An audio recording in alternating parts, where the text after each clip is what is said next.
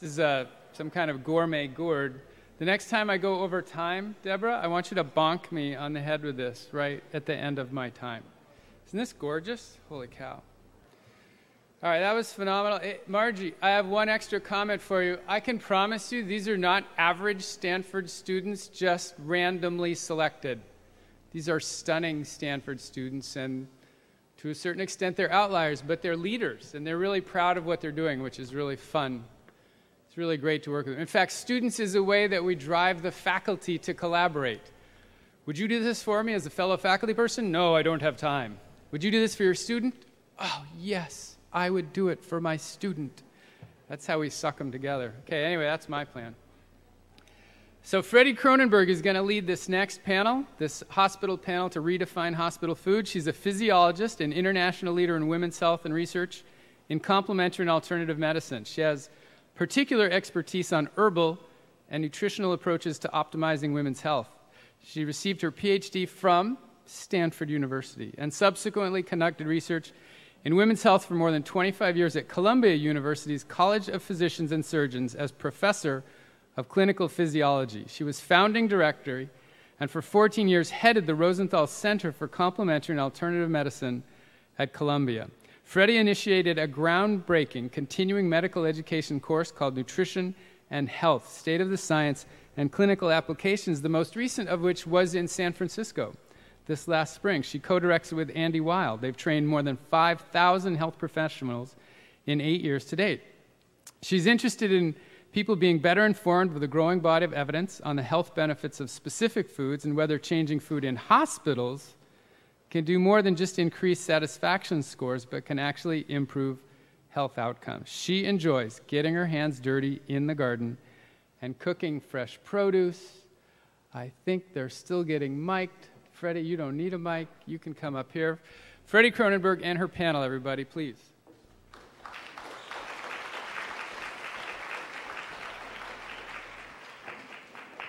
Oh, wait, so Christopher, I have to get rid of this one?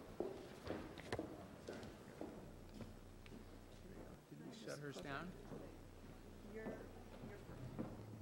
Oh, no, I just quit one. Lena, Frank, I just dinged one, sorry.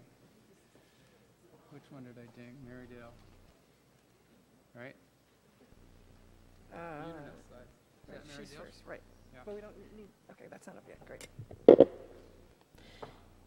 Well, the first panels this morning were a beautiful lead-in to this one because, as you'll see, there are common themes that run through all of these discussions and that our speakers here will pick up on from the morning. Now, why are we educating our young children, our college kids? Well, obviously, hopefully so they'll make more informed choices in their food and therefore will become healthy adults and hopefully not have to enter our hospitals when they become older. But for those who do find themselves in hospitals, does the food being served hasten their recovery? Hospitals should be equated with health and healing, but for most hospitals it really seems that food is kind of there because the patients happen to be staying overnight and we kind of have to feed them.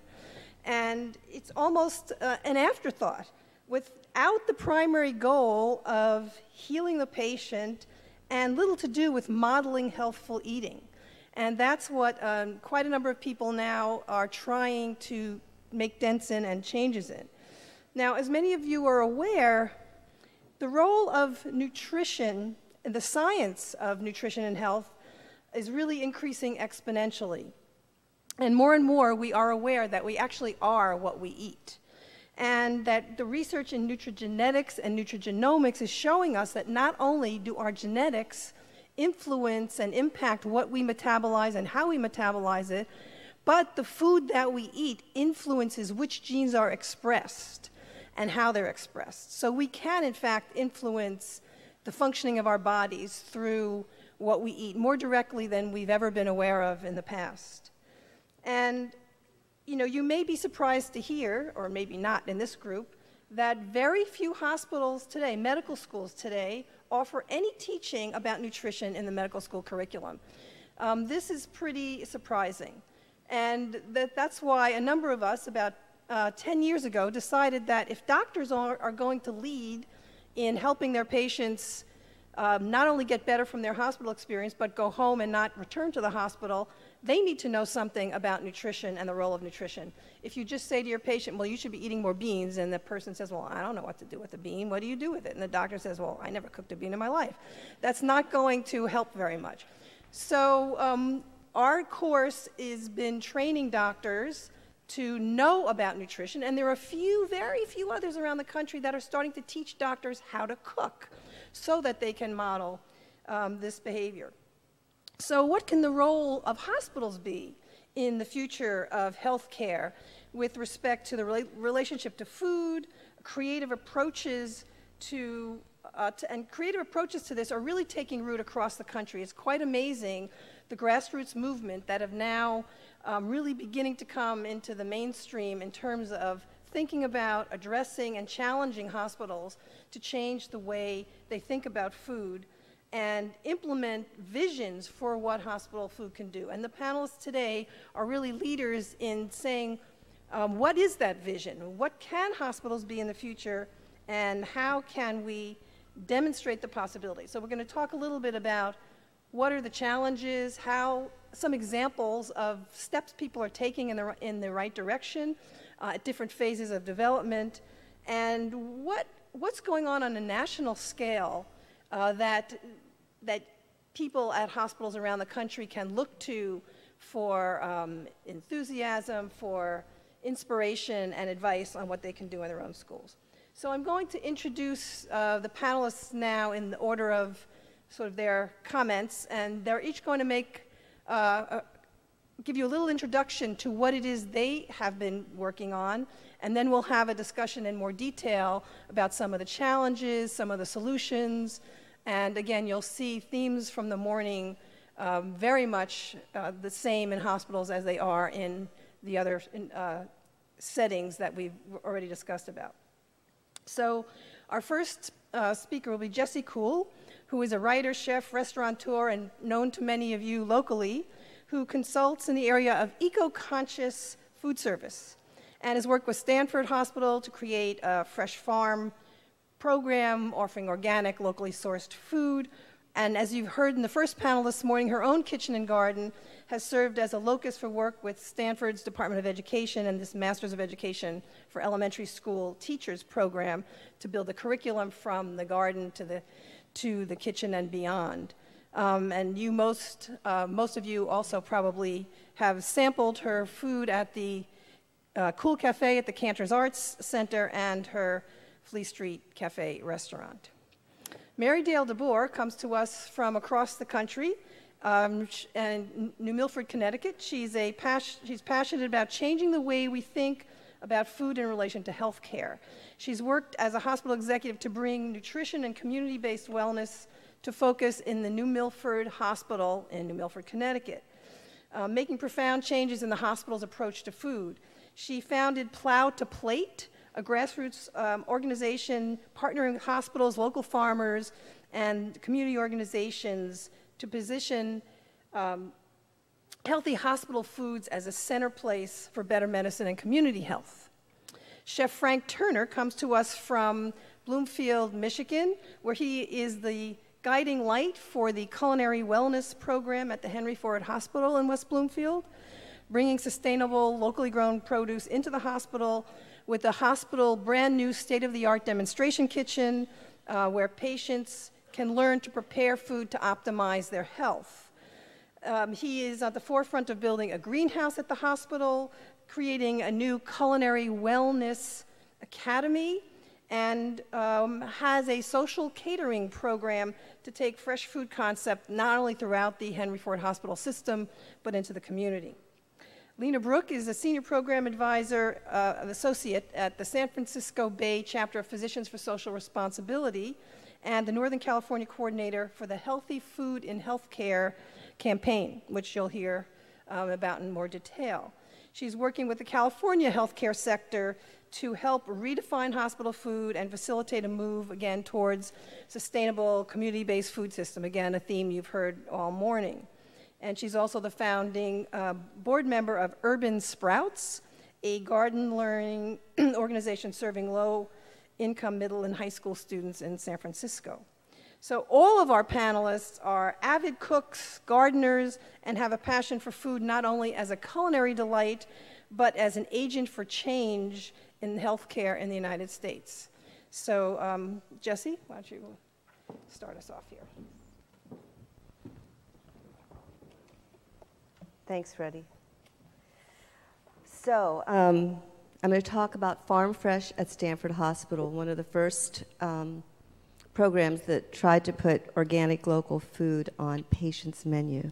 So I want you to imagine being a patient in a hospital and your tray arrives, and on it is made from scratch chicken noodle soup, seasonal vegetable puree, a salad with cooked and raw local veggies, a small sensible portion of crusted organic chicken or grass-fed meatloaf, a baked potato or brown rice, whole grain bread with olive oil or real butter. And then for dessert, a baked stuffed apple or fresh fruit, herbal tea, free trade coffee, ginger ale, unprocessed sugar or sucanat. And everything is local and organic. Imagine when you're sick, scared and needing nurturing, a tray of delicious, beautiful, alive food without preservatives, artificial chemicals, growth hormones, coloring. And that's what's put before you. It's just the right food, made from ingredients that have no artificial anything. The perfect fuel to revitalize your body and make you happy and fill you with love. Imagine your food thoughtfully arranged on a colorful placemat with a take-home recipe of that yummy soup that you're eating, printed on the back of the menu to encourage you to cook when you get home. Because it's easy. And how cool that everything on that tray can be recycled or composted. And wow, you don't have to struggle with those plastic unwrapping whatever they put in front of you. And most of your meal can be eaten with a spoon or a fork. Because I don't know about you, but I'm not very good about cutting food in bed. And your meal is low sodium, lactose-free, gluten-free, except the bread. And all of it is easy to digest because that's what you need when you're in a hospital and you just aren't moving very much. Does this have to be expensive? The answer is absolutely not. And in my 36 years of working with organic food, every time I write a book or talk about this, and the question is, what about the expense? I want to answer, which I do. You are asking the wrong question. You're taking this completely from the wrong perspective. At Stanford Hospital, it was free to every patient, so the price was a little tiny bit above everything else. The cost, it wasn't really much more than the budget they had for the food they were already serving. And I don't want to think that they weren't doing anything right. We were just doing something different. I want to be very careful about making that statement. But considering how much is spent on everything else on the tray in the hospital, how much waste exists in hospital kitchens, and what is spent on all that stuff that you get when you go into a hospital, they need to turn it the other way around, and that question would never be asked about how expensive is an organic apple, and you can't serve that because it's expensive. It just wouldn't happen. So what's happened since then? 2 years ago, this was the situation. People did not know how to cook in the kitchen at Stanford. I'm sorry to say it, but when we made homemade organic chicken stock, we kept wondering what was wrong with it. It was that they put the whole chickens with the gizzards and the livers and everything in this giant pot, and they made brown stock. That tasted disgusting. The first day we rolled it out, the chef in charge of food service, and they told me to give you the good and the bad, the chef went on vacation for 11 days, leaving me in the kitchen by myself. I was told by food management that no one cares about organic, and I was the enemy. My children asked, what did I do? I said I took notes and went and had a cocktail. Why do you think a lot of those people, they said to me, why do you think a lot of those people are up in those beds? They want pork and gravy and mac and cheese. We give them what they want. It is hard to break old ways, dietary and nutritional requirements within the government, the state, and health systems. But it was very interesting when we did this program that the nurses and the doctors and the staff wanted the soup and the food with Farm Fresh. It never, ever showed up in the cafeteria. Small farmers had to go through brokers because buying direct from them, which would have meant optimum freshness and nutrition, they were ready. We had them set up, was not being done. They had to go around and around because of insurance reasons. And yet Dr. Bobby Robbins, who was a part of starting Farm Fresh, who is the chair of, let me say this right, cardiothoracic surgery at Stanford Hospital, made the quote, "Once people are in the hospital, especially when they have major surgeries, their digestive systems do not work as well. This kind of food is perfect." Solutions. I would ask every hospital to, again, flip things and consider that the patient comes last. The patient does not come first. Take care of your staff, take care of the cooks, take care of the people who are actually feeding others first, and watch it spill over. That's the philosophy of my restaurants. The customer comes last, by the way. If we take care of the farmer and everyone else, you will get fed right. Start with ingredients that are free of artificial anything. Our bodies don't know how to process plastic or artificial. We know how to process oils and fats and sugars and salt in the right quantities. We don't know how to process artificial. Get the doctors to prescribe something like Farm Fresh along with their pharmaceuticals. They should be writing out prescriptions when they're in the hospital. Even if they stink and get McDonald's, they're still doing it. Commit and make it easy to use more local ingredients. Subsidize food along with prescription drugs, far less costly. What a concept. Consider a model like Farm Fresh, but expand it. Distill, make it simple. There's so many options in the hospital. There's so much waste you wouldn't believe it. It's scary. And then they're fighting us on paying too much for organic, real food. Get rid of all that. Distill, less options, simple food. And if you'd like to know more about Farm Fresh, because I'd love to talk to more people about it. I'd love to see it brought back to Stanford. There's a video and lots of information at stanfordhospital.org/farm fresh. stanfordhospital.org/farm fresh. This was the menu. It was beautiful. They gave them, I'm sorry, I don't use slides. I have one with me, though. They gave them a recipe to take home that was quite beautiful, and I hope this all is brought back to Stanford Hospital and we start nurturing them with food through really, really healthy food again. Thank you for inviting me.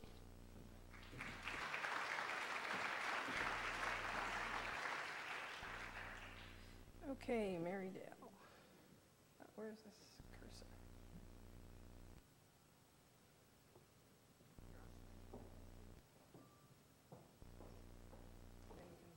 Okay, good. Okay, great. So first of all, I want to say to the students who presented, or maybe they all, well, one is here, that you hit the nail on the head. It is, food is love. And I just thought that was the greatest system and paradigm that you came up with, and that is really the little story I'm going to tell you now about the work that we have been doing at the hospital where I was an executive for the last 7 years. So I also want to thank you for being here, and I want to thank Freddie and her colleagues for having this. For me, it's like coming out of the northwest woods of Connecticut in an 85-bed hospital, and coming here is like such an abundance of riches. I'm so excited. I have Post-its all over my notebook. So with that, let me give you some context about the work that we did at New Milford Hospital. Again, it's an 85-bed community hospital in northwest Connecticut, mixed semi-rural, rural environment. I'm going to hit only the high points of how we approached the issue of changing our food system, why we did it. Keep in mind that this is now almost 6 years of work, and it's like layers of an onion. We started with certain steps, and we layered things on as we had our small baby steps of success. There is a website. It's somewhat robust. You should refer to it, and I'm always available to talk more about it. But we did in 2006, I was really advocating for thinking about what our future would be as a community hospital with what was coming down the pike in the degradation of what we call a healthcare system in this country. Where would a hospital like ours be in 5 years, 10 years? How did we look at ourselves, and how could we reinvent ourselves? Because I was convinced we wouldn't survive. So at that time, we had a leader who, and I thought very strongly about the food system because I felt that a community hospital, the front lines of giving basic medical and surgical care, most people get their care in this country, was what really had to be rethought and redesigned. So at that time, I thought intuitively, I didn't have the skills or the experience of the really brilliant people who've spoken today in methodology and theory, but on an intuitive level, I felt, well, we have to at least not feed people food that will make them feel worse when they're in here, and we ought to set an example. Then the major thing that made it possible changed. We got a new leadership team. That's huge. All that goes on at Stanford Hospital, at my community hospital, is the responsibility of leadership. It's not the responsibility of food vendors who are hired, of chefs who are hired to operate the system. It's a leadership exercise. Advocates should advocate, but the leadership owns it. And we had the good fortune to have a doctor whose field was preventive cardiology, who started a clinic at our center, be appointed as CEO after we experienced some really severe difficulties. So I bolted to his office and he said, okay, you can go now. You can work on this. So what we did was we did an assessment of our current situation. We hired a technical expert on institutional food to help us, because I am a fully recovered attorney, I'm glad to say, but I don't have the the skill set. It was not my responsibility to acquire. It was my job to set the goal and reach the goal and put together a team. So what we did is we did an assessment of our current situation, found it to be sorely lacking, and we got together and decided we would issue a request for proposals. This is important. We wanted to challenge the industry. 85 beds in Litchfield County. We could have gone self-op like that, but that wasn't the point. The point was to do something creative which would posit to the industry, our various publics, that we thought about food in a hospital in a very different way. It was mission-based, it was value-based, it was prescriptive in terms of saying we don't want any fried foods, this, and that, and it had various other technical requirements which aren't critical for this discussion right now. So we worked very hard on that. We pulled it together, we sent it out, we sat down with a glass of wine and said, nobody is going to bid this. What are we going to do? We didn't have that result. We had 8 bidders, which was really exciting. 2 dropped out because of scale issues, and we made a final selection, which was a vendor that was different from the one with which we had been working. At the same time, we're working on 2 tracks. Plow to Plate is a trademark program of this hospital. That's the recovering lawyer part. I knew to protect it, but anyway, as a sort of a political matter, we knew that we would have to have a second track of grassroots.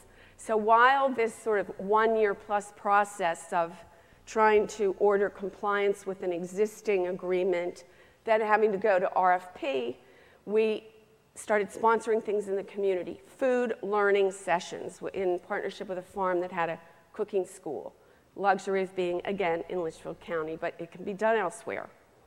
And what we did, it was a new kind of, we didn't call it cooking school, we didn't use the word gourmet or organic, we called it food learning, and the faculty was a farmer, a chef, a whole foods chef, studied with Anne Marie in New York at a very special culinary school there, and a healthcare provider, starting with our own CEO, physician. And it was like gangbusters. People were coming out of the woodwork to go to this, because this teacher who first started and brought the harvest was the farmer.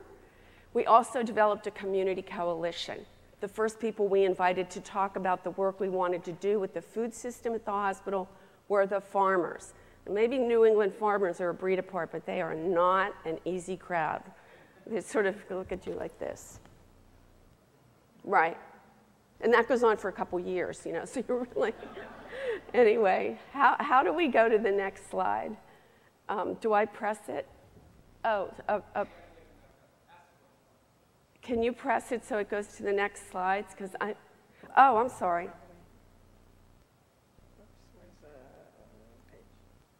Okay, so, yeah, okay. So the next step after we get our new vendor in is we say, okay, we're going to be a food hub. We're going to do all kinds of projects and put this around the hospital as leader and the center of learning. We're going to do a 180. We're going to have the best food in town. So we did a variety of things I'm doing this chronologically so you can see the layers of the onion.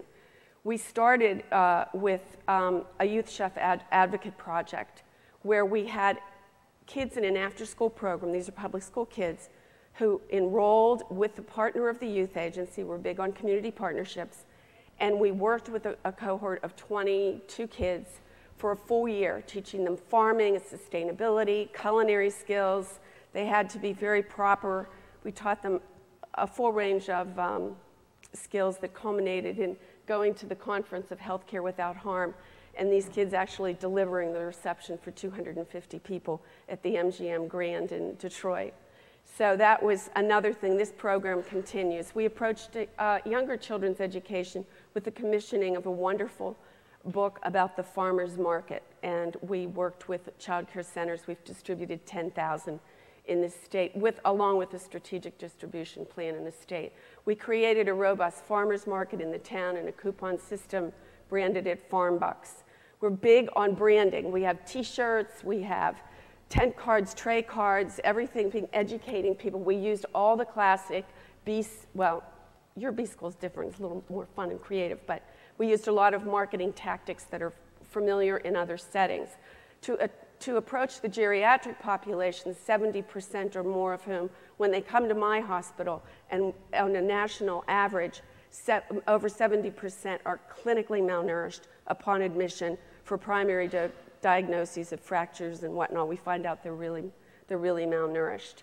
So we started a senior supper program using the downtime in our cafe to bring them in, have them learn to trust the hospital, and interact with us about healthy eating.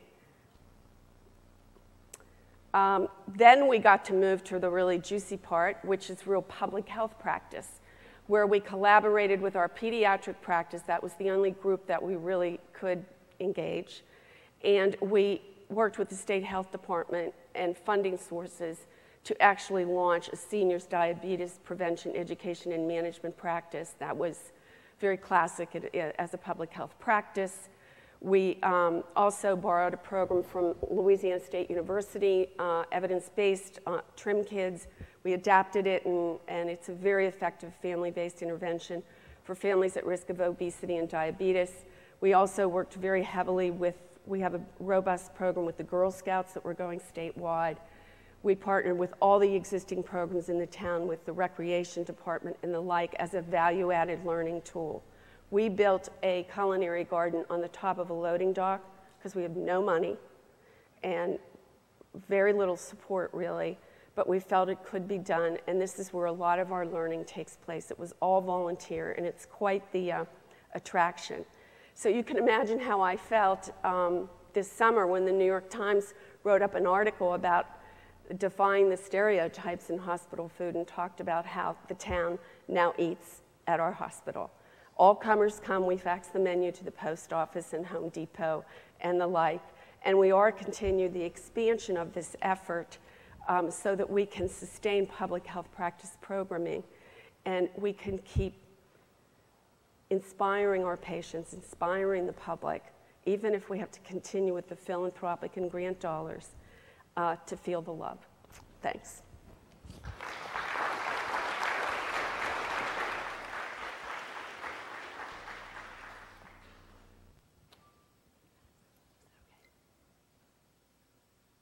Okay, Frank, whoops.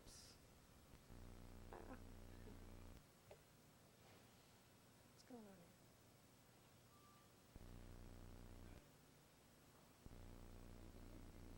here? 1 second. Okay, Frank.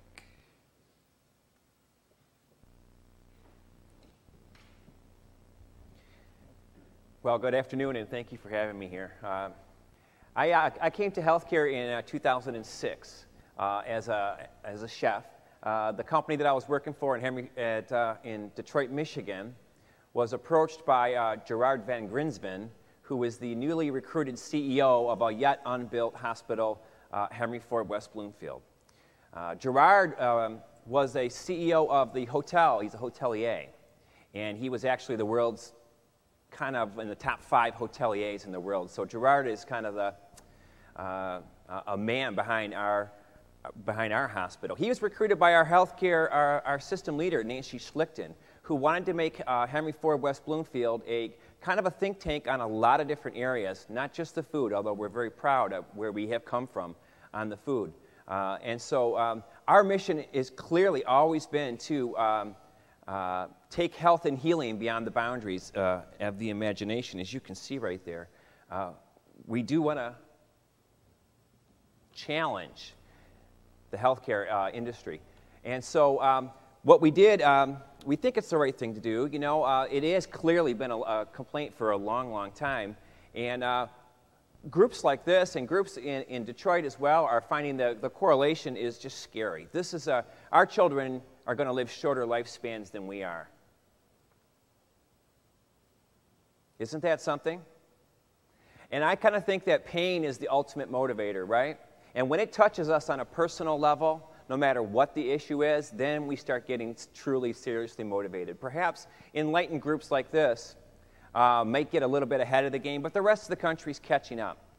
Pain's always been the ultimate motivator. Even when we were hunters and gatherers, we didn't go out to hunting until we had stomach pain, right? Well, there's some serious pain coming very quickly, and success favors the prepared mind. This group of people are men and women of influence, and I please want to implore you to take lessons that you learn here today and share them. This isn't a one-day seminar. This is a life-changing moment. When we started the hospital, we started 2 years beforehand to research the local food shed. We wanted to make sure, as a chef, and as not a healthcare person, we wanted to make sure we had flavor compliancy. And so we wanted to make sure that the food tasted right. So we first went to physicians and nurses and hospital leaders. We wanted to have the kinds of interviews to know what our framework for constructing the new culinary vision was going to be. Focus groups and whatnots. And then we divided our recipe assignment. We ascertained how many recipes we would need and divided it up between the restaurant group that I was the corporate chef of at the time, the Matt Prentice restaurant group. We took those recipes and vetted them out throughout our special process. And so seafood recipes went to our seafood house, and deli recipes went to our sandwich houses, for example. And the highest sold ones and the most popular ones were the ones that we then considered for tastings for each food station and each meal period, including the pediatric menu. And so system leaders and hospital leaders all came in and had the chance to participate as diners, specifically diners, on absolutely everything that we started with. And then, okay, good. And then this is what we ended up seeing. We have a 24-hour room service, inpatient dining, so that there are no meal periods, because isn't it ultimately important to get nourishment in your body when we need it the most, when we're in the hospital? Henry's Healthy Retail Cafe has 7 chef-man stations. All of it's interactive, all of it's made fresh to order, and you actually wait in line less than you do at a Burger King. Weekly farmers markets indoors with an extended season using the Select Michigan Farmers Market trade agreement, whereby it has to be grown in our state or if you're going to sell it in our hospital. We have a vibrant catering and events entity, and I think it's very important as food service providers for us to maximize our ability to seek and gain out profit revenue streams. We have fully stocked kitchens, we have walk-ins, and we have trained culinarians. And if we're going to do best by our patient, we need to maximize our revenue stream as much as possible so that we can then do right by the patient. I mean, it's kind of an analogy of let's buy the cheapest Band-Aid or let's buy the best Band-Aid. Yeah? We are now, right now, in construction on a greenhouse. We'll have a 1,200-foot meeting space with interactive kiosk for our completely green building. To be able to use it as educational tools to children, and a Culinary Institute for Health and Healing. The inpatient dining, as I mentioned, 24 hours. Everything's healthy, made from scratch. We use organic produce throughout the building wherever practical and prudent. We have 21 farms that we use to keep up with our produce needs during the winter, or during the summer, and during the winter we use from here in California, earthbound farms for our organic foods. Everything, absolutely everything is made from scratch. And so we have no box mixes whatsoever. I could go without a can opener for until I need tomato paste again, and then, because I don't like making it, it's just way too hard. But the fact is, this is not rocket science. This is just a hotel that happens to have, you know, X amount of rooms, and it's happening across the country in hotels. It's been happening for a long, long time. We just have to use a specific set of ingredients. It's not really that hard. We have an apprenticeship program with local culinary schools, and so my entire culinary force is half students. And so in that way, we're saving healthcare dollars, but we're also seeding the culinary community of tomorrow. 1 in 3 of the students that come through my kitchens will at some point in their career run their own restaurant. And their skill set is now based on vegetable purees, fruit purees, you know, vinegars, infused oils, as opposed to miner's chicken base, miner's beef base, miner's mushroom base, and et cetera, et cetera. We actually also use chef consults. We'll go up to a room if a patient is having a challenge finding something they like. They're not feeling well. There's bad interactions with their stomach, and they don't, they're not happy, and they're in pain, and I can't find anything on the menu that I recognize. I'll go up and talk to them, or one of my chefs will go up and talk to them, and provided they're not on a specific diet, we will get them to buy into a choice that we make special to order for them, and we found that that touches their family quite a bit later on.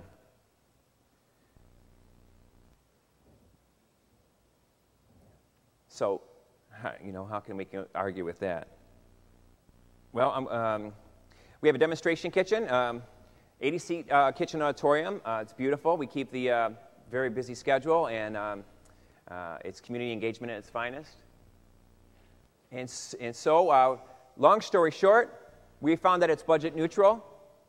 We've successfully flipped 2 other hospitals in our healthcare chain, and we found that it is budget neutral. In fact, it's 7.2 favorable to budget right now, which is $45,000 to the good. In February, we flipped this over this year, so we're not quite through the year yet, and we're at 99% press gaining since we opened, customer satisfaction, and likelihood to recommend, and blended meal scores, and so it can be done.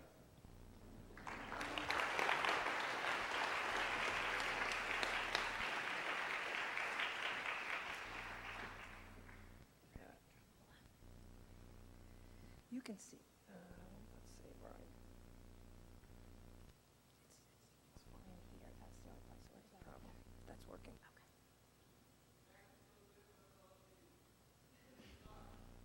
Okay. Okay. Hi, everybody. Can we try to get the slides up here, please? That works. Perfect. Thank you. Technical difficulties solved. Thank you so much for having me here today. I'm really excited to be a part of this conversation and this panel.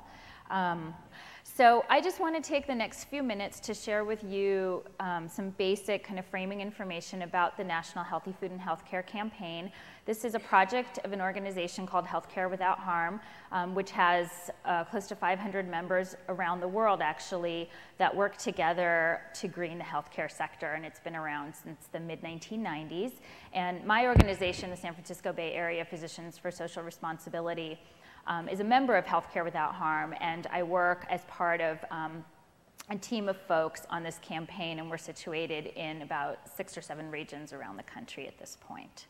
So just by way of snapshot, the Healthy Food and Healthcare Campaign really does challenge the healthcare sector to recognize that they have a crucial role as advocates for a healthier and more sustainable food system in the United States. Through our work, we catalyze a variety of sustainable procurement efforts. We also more recently are working to create clinician advocates. And in a broad sense, again, inspire healthcare institutions, and especially the leadership of healthcare institutions, as Mary Dale had mentioned, to become leaders in shaping this food system that's grounded in preventive medicine. The Healthy Food and Healthcare campaign formally launched in the fall of 2005 with the Food Med conference that was held in Oakland here. And about 6 months later, we launched our first initiative, which is this Healthy Food and Healthcare Pledge. And it now has about 350 hospitals around the country that are signatories to this set of goals and initiatives that are framed in creating a sustainable and health-promoting hospital food service operation. And a lot of hospitals use this Healthy Food and Health Pledge as sort of an institutional food policy that then drives a lot of their food procurement decisions.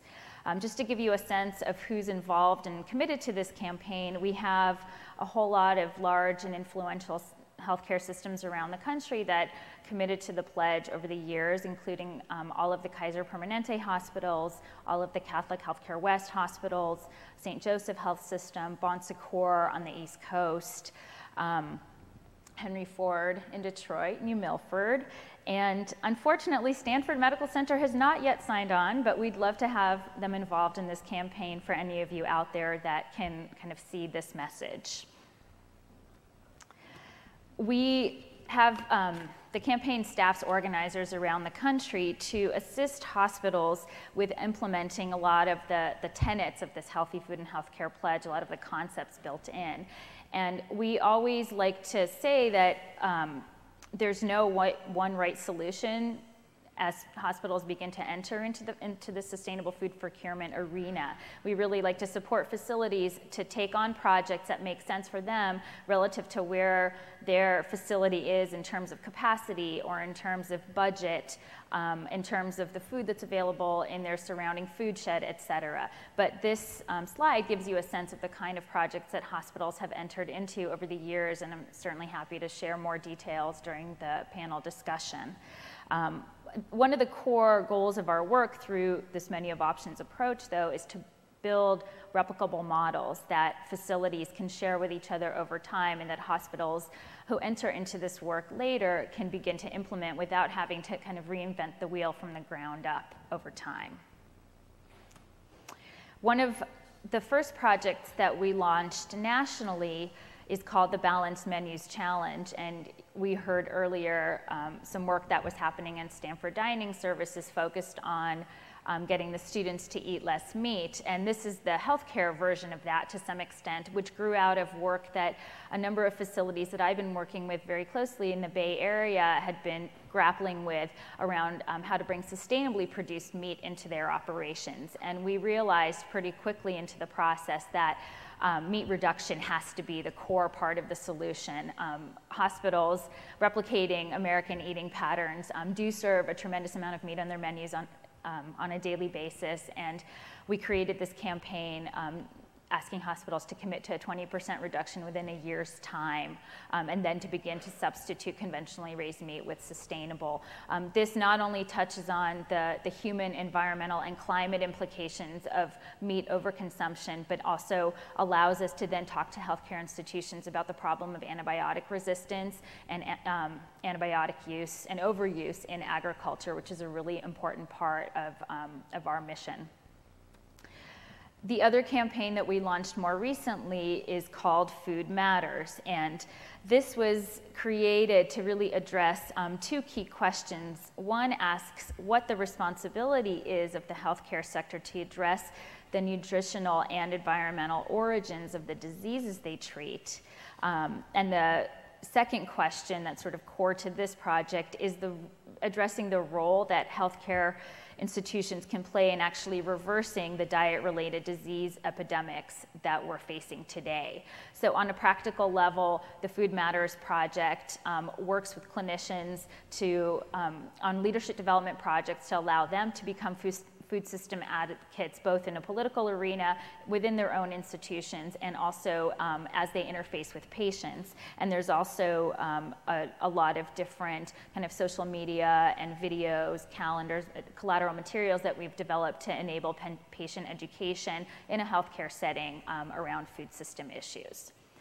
So I'll just close really quickly with putting in a quick plug for the FoodMed 2011 conference that's happening in Seattle next week. I know that's probably fairly short notice to pull together a trip to the Northwest, but in case any of you are able and willing, we invite you to join us.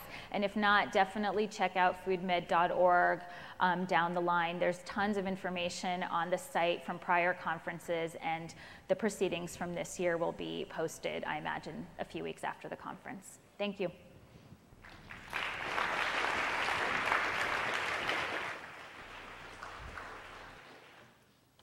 Thank you all.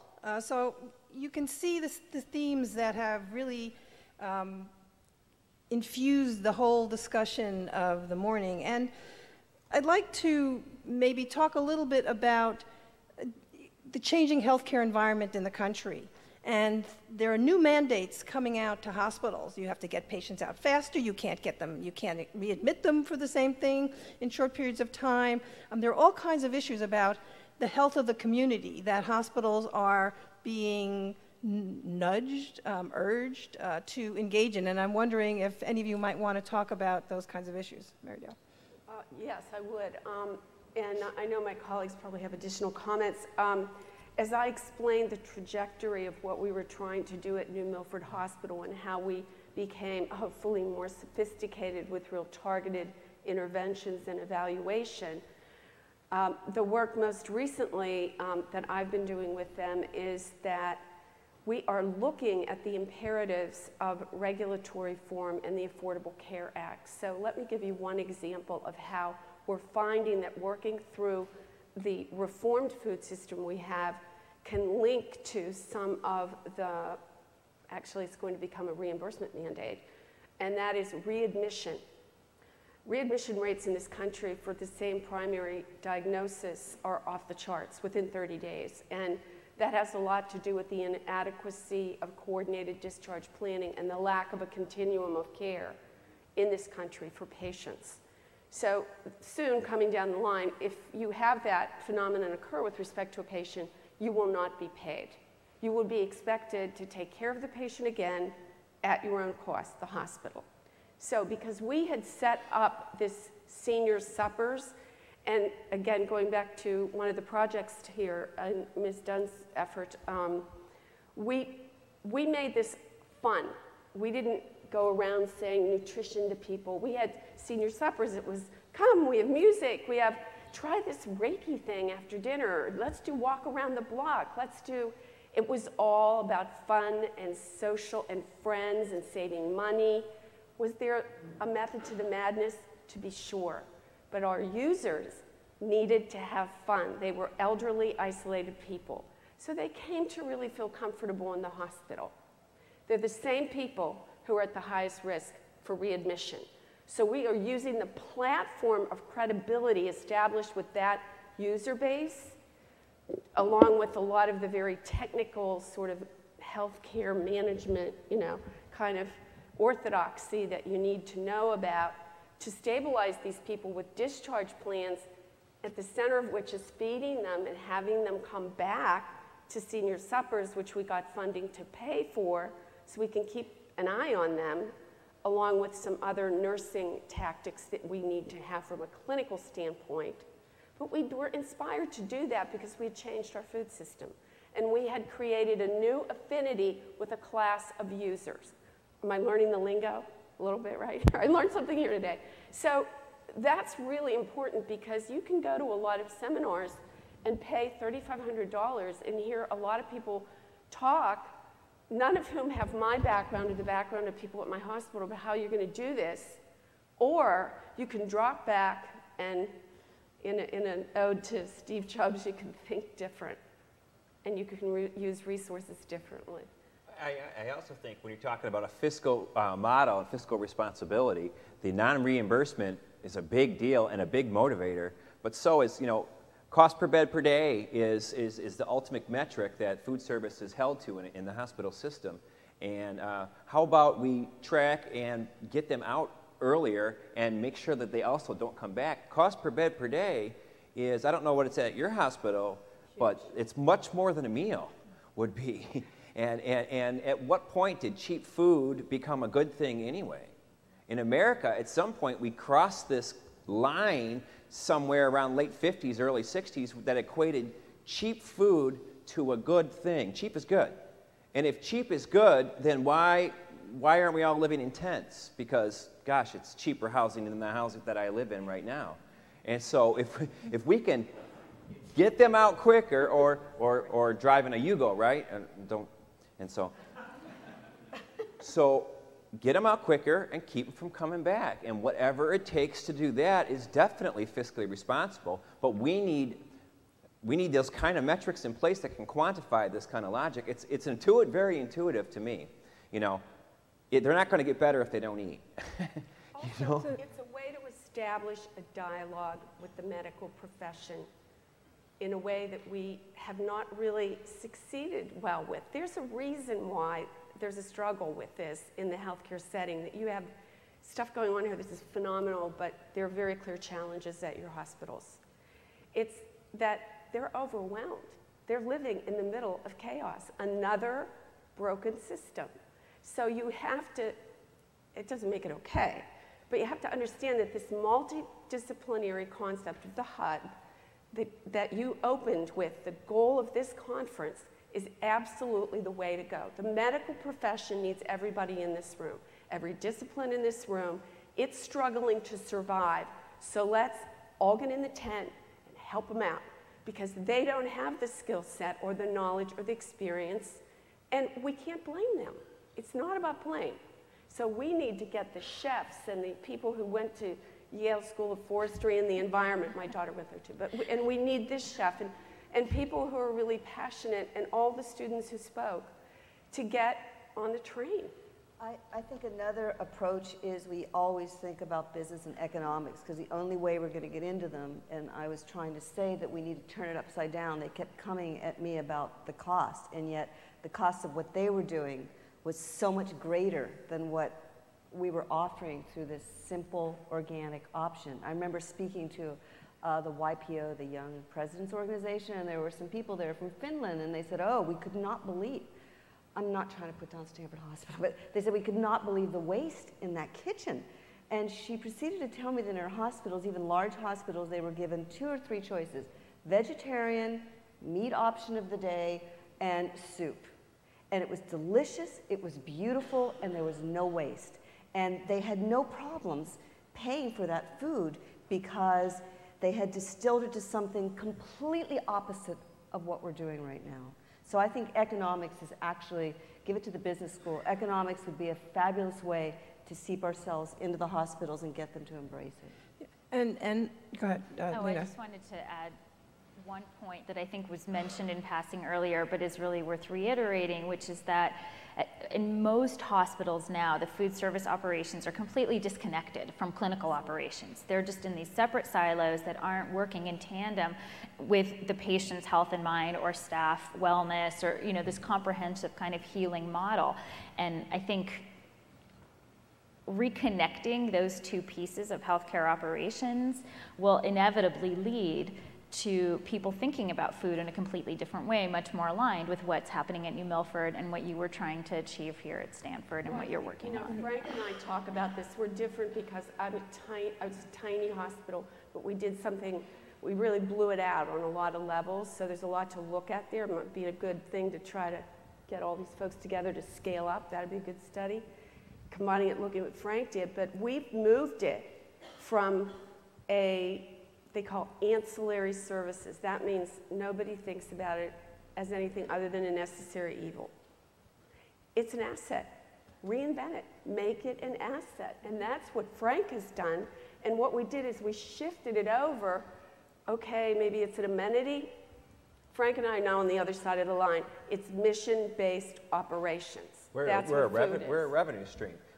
My catering operations is responsible for over $5 million worth of donations given to us in kind for various different projects, just because we were able to say, okay, it's just a party. It's no big deal. I'm a cook. It's a party. Okay, but tastes good? Okay, Mr. Donor, did you know that it's good for you? That there's very low fat. There's no salt in there at all. And but actually, if you have arthritis, eat some more of that ginger, mousse, because it will really help with your joints. What? So I have one other question, but I want to maybe first see if there are any audience questions that we might address.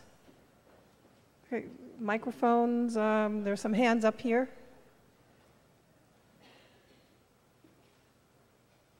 Up front, there are several hands. Antonella.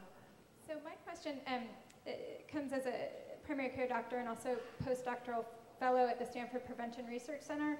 During the course of my training and now teaching and practice, I have worked at 3 different Veterans Affairs hospitals, San Francisco, Seattle, and now here in the Stanford area.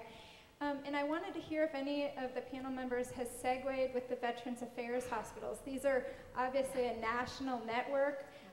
And during the time of my earlier training, they had contracted with Burger King to have little Burger King kind of outlets within the hospitals. I think that actually has been gotten rid of, but I see this as a potential just wealth of change on a national level, not only for the patients, but for the millions of employees as well. So we have millions of veterans and then various employees of different ilks. Should I take this one? So here in the Bay Area, the San Francisco VA Medical Center, and Karen Arnold is their nutrition services director, has been an instrumental part of the work that's happened. She's actually then become a national leader within the VA system, helping write their new nutritional guidelines, for example, that were adopted 2 years ago, that included specifications around sustainability, around antibiotic-free meats, really integrating into their national guidelines these considerations around how food is produced, how it's processed, et cetera. And I know she's done incredible work at the San Francisco facility, really looking at the dietary preferences of her long-term care patients, and they're in the process of transforming their entire cafeteria based on the research that was done with this project about 6 months ago. They were one of the early adopters of our Balanced Menus Challenge, looking at reduced meat diets, but they work with a challenging population. And so I think what's most interesting about the VAs is that they have these long-term care patients in addition to acute. So they have this, patients usually cycle through hospitals, 3 to 5 day average stay, and with the VAs we have this opportunity to really influence eating choices and also make hopefully positive health outcomes among their population who are in the hospital, unfortunately, for a long-term period of time. I'm happy to connect anybody to Karen if you're interested. Good, Deborah. Done again. My question is there a way for patients to find information to help them exercise choice about where they go to the hospital based in part on the food available? So I'm in the Bay Area. I eat healthy food all the time. I surely don't want to go to the hospital. I mean, now I never want to go to Stanford. I don't want to go to the hospital and have no options of healthy food. So are there information sources? Do hospitals market their food options? Is there a way to empower the user, the patient in this case, to become more of a force in driving the availability of healthy food in hospitals? I just want to talk about Stanford first because I'm going to be in deep trouble. Let me just make one comment. So one of the things you saw is that there are these 350 hospitals who have signed the Healthy Food Care Pledge. That doesn't mean they're all there yet. It means they're getting there. And you can be sure Stanford's building a new hospital and it's building a new children's hospital. And you can be sure that if other hospitals now, if they look at Henry Ford, if they look at other places and say, look what's going on there, we're going to lose patients to XYZ hospital, you can be sure that the antennae are going to be going up. How quickly, how whatever. And I would presume that there will be websites at which people could go and see who signed this healthy. Has my hospital signed that? And if not, me who lives in this community can go to my hospital and say, why haven't you signed that Healthy Hospital Food Pledge, or I've made some connections. But yeah, also too, go to the cafeteria if you really want to do some work on it. We do 100 people a day, every day, that treat us as a destination restaurant just because we're good. That's viable numbers for any restaurant. And so, you know, if they're doing that for the public, pretty much you can assume that the integrity of the food will be the same for room service that it will be for the public. So it's the patient comes last. Yeah, well, yeah. You know, I mean, it sounds silly, but Stanford tried, and as you said, the hospital is being built, and they are doing things, but I think you as a consumer, they buried this. It was available to Stanford patients. So when I said bring it back, it wasn't just farm fresh, it was, I think, you know, we need to be great advocates of people we love and ourselves, and we need to go in there and say, I want this kind of food, change it for me. So I'm hoping that through this panel, and I would love Stanford to be a part of that, we try, that through this panel that voice, that demand, just like asking for it in your grocery store, the farmer's market, that we start saying, oh my goodness, the connection of food to well-being, doctor, I demand, you know, I want that when I'm getting better. And hospitals are very, very sensitive to these satisfaction scores that they get. And they're, as Frank said, their hospital, and I think Marydale also, went from sort of not such great, they're called Press-Ganey scores, to now very high in the satisfaction. And I know Stanford is being attentive to that, and they're looking at that, and hopefully that will push them towards, you know, going more in this direction. And I think the patients are going to drive it, because if they have a choice of hospitals in an area, they'll make that choice with their feet. And I think that will be an additional driver. I do want to add one thing, because I share the perspective and not all the experience of my colleagues, but because I was on the senior management team, and I think you are too, which is very unusual, because I had a bigger job than food was something I just took it on. I made it my project. You have a hard time convincing, especially at tertiary care hospitals, except it's very tricky. Let me try to state this. The people who are leading the hospitals will not believe that the patients will make a choice of where to go based upon the food. And I've had this said to me in the most unkind ways you'd ever want to believe, but that's okay. I'm a recovered lawyer, I can take it, right? So that's a very important point, because they are not convinced. What they are figuring out, hospital administrators, is this amenity play. So you'll see the guest services and the people in the little red coats, but that's not mission-based service.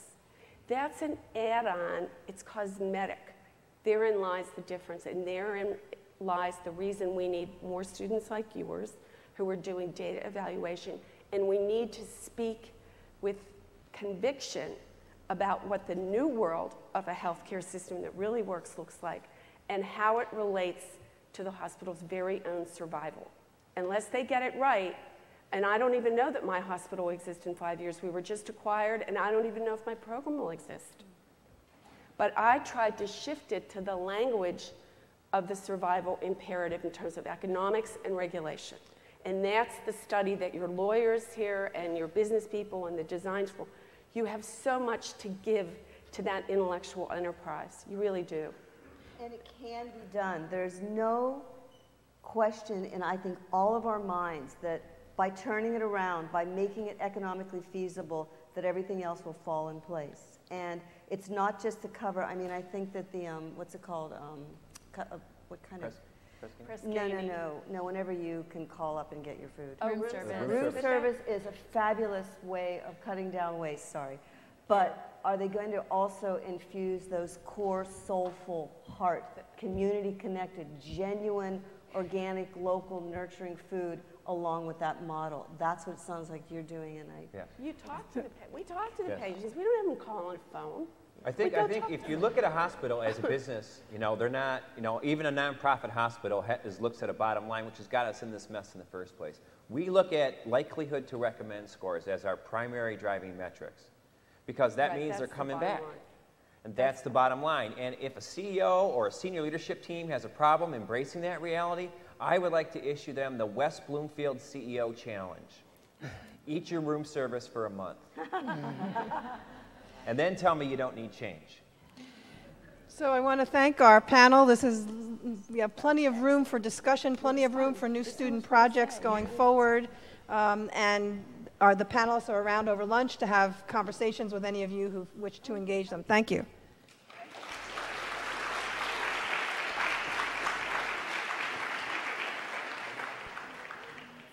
Okay, if I could just have 2 more minutes before you head off to lunch. This is mostly the end of the program, other than enjoying lunch and networking for a couple hours.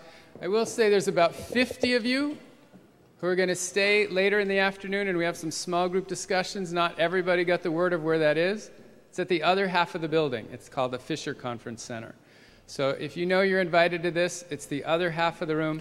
But we have the hall for the whole day. Stay and have lunch, come back here and talk. What I heard again and again here today was lots of innovators, lots of solutions. Not everything works. How do you fix something that doesn't work? Metrics. I heard metrics again and again. How are we going to come up with these metrics? How are we going to assess? How are we going to improve impact? How are we going to take the design approach and do iterations and go back and forth? We have some great folks here. We've got all your names on an email list now, unless you opt out. So what we're going to be doing is we're going to be soliciting projects and trying to match you with faculty and students. We did this last year with no money. We got 12 submissions and we made 6 matches, and some of those are underway. Now, thanks to the Blackie family, we've got some startup pilot money. We've got a couple other folks in the audience today who might be contributing more to this cause. That's going to be part of it. It's going to be funding this. And the more funded projects that are productive and show progress, I think will build a head of steam here. So, what a fabulous room of innovators and solution-oriented people. I didn't hear a whiner among you today, so I hope you will go have a fabulous lunch and stay tuned for a lot more. Thank you for coming today.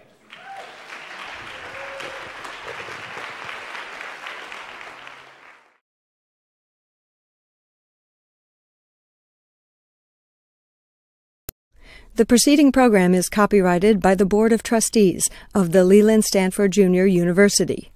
Please visit us at med.stanford.edu.